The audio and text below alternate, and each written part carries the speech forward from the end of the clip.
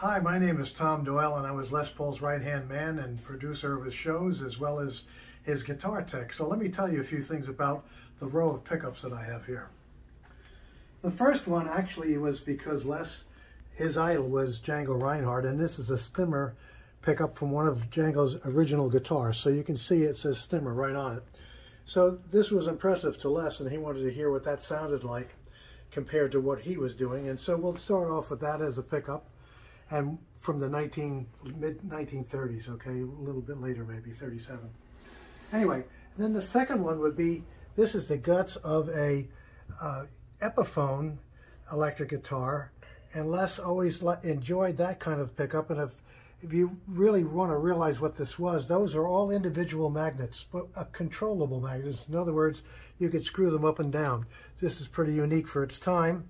And so then you would put a coil around it, like this second one has a coil wrapped around it. Now that's Les putting that coil around it. That's not Epiphone. Epiphone would actually put a, let's see what that says. I think it, can you see what that says on it? Okay. Okay, so that would be 39 gauge wire, and there's 3,500 turns, I believe, something like that. But Les said he wanted to go low impedance, so what we have wrapped around this magnets that are like these is one of his coils, which is 24 gauge wire and about 300 turns on that. Now Les is also trying to figure out how he could do some humbucking, and so now we have the second coil, which is really what we call an air coil, and out of phase with the first coil. And he actually has a iron load on one side. Actually should be for the bass strings on that side. Anyway, and that would be a way of getting humbucking back in 1946, 47, 48. He was fooling around with it then. And then he used this on the first gold tops as well. And you can see that coming up on this next pickup, which is actually a de-arming pickup right here. Now the de-arming pickup he kind of liked, but he didn't like the way it responded on the bass side for him. He didn't think it was clear enough. So what he did, he actually took the original winding off of the bobbin of this de-arming pickup and rewound it with 24 gauge wire again. The difference was he could only get 150 turns on that. So naturally the level of that pickup was not going to be as much as a level as this. But it was clear and clean, and so he could plug this in directly into his amplifier and get a beautiful sound out of it, and it was later on used on his first gold top. The next point of view is now he realized, he thought maybe he should try to make a bobbin, because here were the early staple type pickups that were on Gibson. His Gibson, actually the Black Beauty guitars. And so he decided, well, he'll wrap wire around that, but that became a kind of a problem, as you can see. And the problem with that is that you didn't have a real bobbin to keep the wire set in a spot that would make sense around the magnets. So then he started to come up with, well, if I take one of those P90, well, actually this is the Alnico pickups that were in the guitar, such as the the Black Beauty.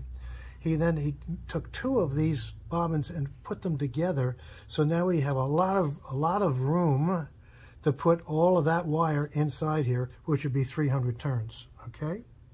So what you're seeing here is what was really on his first gold top.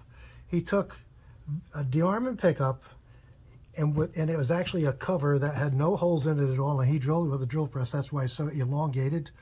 And then started using a deeper bobbin so he could put under that pickup, which was a P90 originally. He then drilled the holes. This actually was a cover that had no holes in it that he got from Gibson, and then he drilled holes in it to fit the de-arming pickup right here. And that would fit in there, you see. Not perfectly, but that was the way he was doing it with what he had to work with. So now, as time goes by, he's now realizing that he could take a regular P90 pickup for the bridge pickup and modify that as well. And so he was doing, here's the regular coil for a P90 pickup, and it's very thin. You're not going to put 24 gauge wire in that bobbin. It's just not going to happen. So he used the same process here, but with a P90 guts, so to speak, the screws, and did the same thing on that rear pickup or the bridge pickup. People say, well, how can he play this guitar because he's now low impedance? So that is true. So the way that is done, he came up with using a transformer, which is a UTC transformer called an 01 ouncer, if you can see that. And that would be 50, 200, and 500 ohms, I believe it says on there. I don't have my glasses to see that. But anyway, and that's what he would use. That was used these transformers were used in boards of the time. They were the finest transformer you could buy for boosting up the level from low impedance to high. So what you could get out of this transformer was 50 ohms if you go in there, 200 ohms and 500 ohms, and you can come out 20K. So now you're at high impedance, you go right into a Fender amplifier and you're matching it perfectly. These are now pickups, again, here we go with an extended bobbin on it. The extended bobbin on this one is actually the same as the de-arming bobbins. I mean, not the bobbin, but the guts of the bobbin. Same as that, but he decided to make his own bobbin completely. And so you can see he took a piece of plexiglass on the bottom and the top of actually plexiglass, black plexiglass, and drilled holes, had a machinist drill holes in that, and he could use the guts of the de-arming in this pickup. So we're really seeing how he evolved with these pickups. It's just amazing what he has done. This is just a small sample. Now these are uniquely different. These are pickups that he was using later on as SG, when the SG came out in 61, I believe it was, and 1961, I believe. And if I'll turn it over, I'll show you that you can't see any bobbin, you can't see any magnet, you can't see anything. You can just see fiberglass covered, and he molded over the coil. And so what he did, he put tabs on either side. Now this one's incomplete. This was incomplete, and this is complete. So this one is painted black, and then he had two ends that you actually drove the nails into the wood, so he's really making contact with the resonance of the wood of the guitar. How interesting, huh? This man was amazing. He really was constantly thinking, never stopping. And every day, when I was working with him, we were changing things on the guitars every day. It could be in the morning and in the afternoon and at night. And staying up all night, he would then think about what to do the next day. It was just amazing. Now we're getting into the coil size that would be eventually what he would be calling his recording guitar coils. And these were now truly humbucked. We get one on top of the other. We were really humbucking them completely. With an Alnico 5 or an Alnico 8 magnet, depending on how much he wanted to get level out of the pickup. This is one that's more complete, where you can see they're actually the same size wire. They're both connected together, and that would be truly humbucking, which one on top of the other. It's piggybacked. This was some other experiments. He made a bobbin coil and a bobbin sort of like a plate in between. And he was trying to isolate the two coils even more, and that was done on this pickup here, which you can't see the inside, but that's that one. Now over here, I'm going to sit down. This is actually the first cover he was having made by Gibson, which is vacuum formed. There's nothing in it. There's no studs in it to screw it into a fixture on the guitar. But he used this first to try using this method in here. He then began to get these, which now are epoxied and actually cast in. You actually put a capsule material inside to stop it from vibrating, and that's the reason for it. Not so much to hide what's in there, but actually didn't want to have extraneous vibration that could cause hum or whistle or that kind of a feedback problem. And now we're back into Gibson actually putting the names on these and making them. They're about, what did I figure these out, about 1.5 pounds, something like that. They're quite heavy because you're talking about giant magnets in there, as well as the encapsulant material, which really, when that's poured in, it adds another 0.5 pound in that as well. This is now a pickup which was kind of, I had sort of my idea, and he decided that he would like to have a pickup with one, like a humbucker, but large, to make one coil on this side and a coil on this side, and a plate to connect the two magnets together underneath. You can see that there's actually a plate connecting the two magnets. And so that gives a very powerful low impedance pickup. Not necessarily the cleanest sound, but he was trying it out. And this one here, This is really unique in that I have to put my glasses on this again. This is actually a pickup that he used on an L5, and if you look in Les Paul's book, Les Paul in his own words, you'll see where this pickup was actually sitting on an angle like that, looking that way I should say. It was like an angle, and this is the places where he would screw it into that body. He didn't care that he was chopping up a brand new L5 or an L4 or, you know, 225. He didn't care. It was all experimentation. Nothing to him meant anything. It's just a tool to find out what would happen. Truly empirical learning and training himself to know with notes what each thing did for him and whether he liked it or not. It later on came down to a pickup like this, which is more high impedance.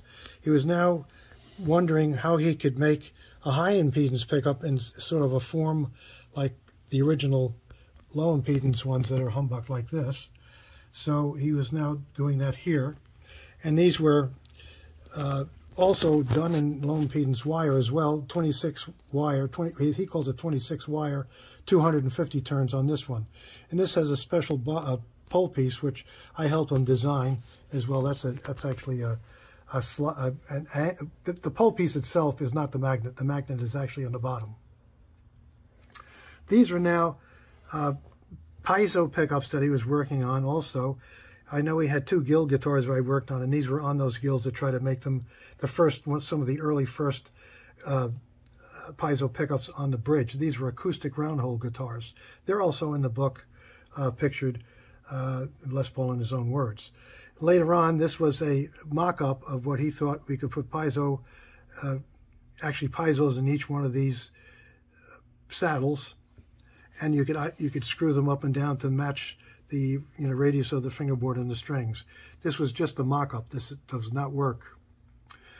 Then he started getting into more high impedance pickups, and we're now into 42 gauge and 5,000 turns, into try to modifying a sound of what was later to become a pickup that he was trying to develop, and I helped with that as well. And later on, he did not finish this. This is 1-2 where he did humbucking one on top of the other. But he did not finish that, and Max and I were the ones that actually completed his ideas later on, and that's the Doyle coils, as you may know. Now over here, I just wanted to show what the electronics were, what he was using, the early low impedance electronics. This is quite interesting. These pots are anywhere from 2.5K to 1,000 ohms, and we were using he was using very large caps that he had, and they're usually Army surplus, like this kind of switching network here. And also, he didn't have a transformer in this at all. He had that on the line going out. He had a line transformer in the cable. So the first Les Paul recording guitars were actually with a line cable with a matching transformer, and then he later on converted to putting the transformer right there, right in here. It's hard to see, but right inside here. So now the transformer was now converting the low impedance into high, coming out directly to the guitar amplifier. This is a little interesting thing. This is his guitar setup. This was no transformer on this. This is just directly into the board and straight guitar, and it was bass, treble, and volume. Very much the same thing he used later on his recording guitars, personal and signature guitars as well. But that was a test bed that he would test them with that little unit. So it gives you an idea. You have a better understanding of how this was all evolved and how it all came about. Now, I just went through maybe 25 years, maybe 30 years of training, trying different things in this, and that's what Les would do every day. Hope you enjoyed that. Thank you. Tom Doyle here.